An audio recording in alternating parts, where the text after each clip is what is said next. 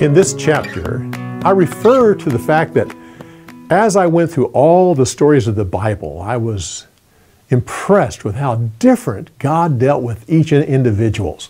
I think about Moses and Abraham, two major people of the Old Testament, and yet God dealt with them totally different. With Moses, it seemed like God was talking to him all the time. He refers to Moses as a friend talking to a friend. It seemed like every decision, Moses and God talked about it.